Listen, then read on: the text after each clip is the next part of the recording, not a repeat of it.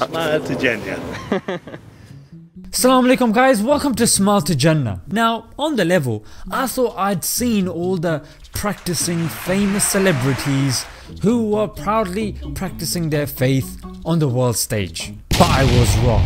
I had not come across this brother right here, Khabib Nurmagomedov. Damn it. Nurmagomedov.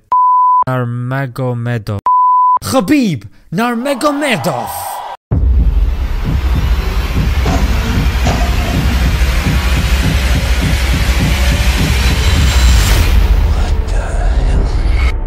Alhamdulillah, everything God gave me. You become champion, this is not everything. You have to be greatest outside too. Like, I don't drink. Why don't you drink? I don't drink. Why don't you drink? I never drink. I'll tell you some booze at parties. I never drink. You're mad backwards.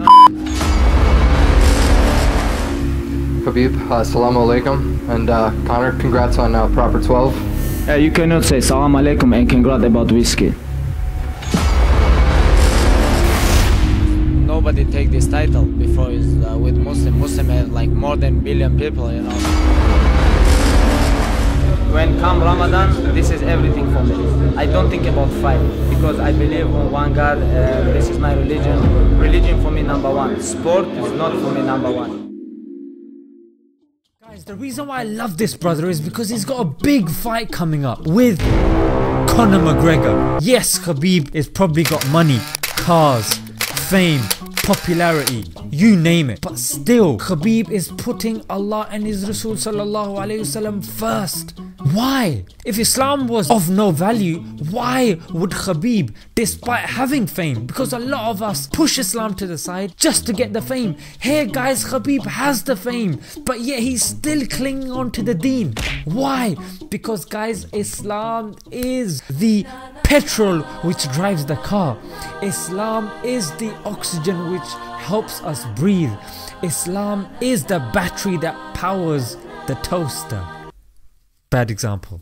And mashallah, on this stage where if he talks about Islam, he's going to lose sponsors. If he talks about Islam, he's going to lose fans. If he talks about Islam, he's going to get mocked. But guys, he doesn't care. That's the beauty. But why is it that with our nobody friends at work, we're still embarrassed to practice the integral parts of Islam? We're still embarrassed to show them the true path. Why? Because we haven't experienced Islam fully and completely. May Allah give us the ability to experience it like our brother is experiencing it and remain loyal to this faith like Khabib is. MashaAllah guys, it's truly amazing. And another beautiful thing that I saw of our brother here was during the press conference he had with Conor McGregor. Now we all know Conor McGregor is a loudmouth and that's how they sell their tickets to their boxing matches. He'd done his research on Khabib with regards to the politics of his place Dagestan and the Chechens, and also he knew about his family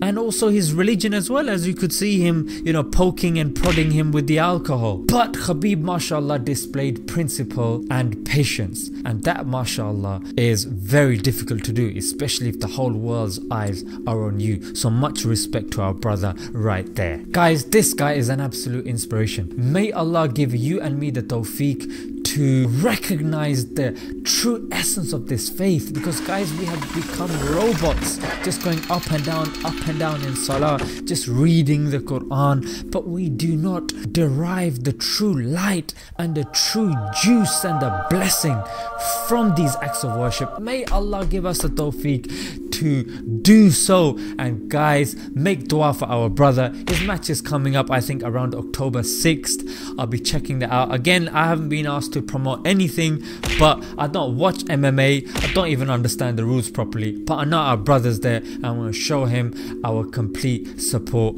And until next time guys, Assalamu alaikum.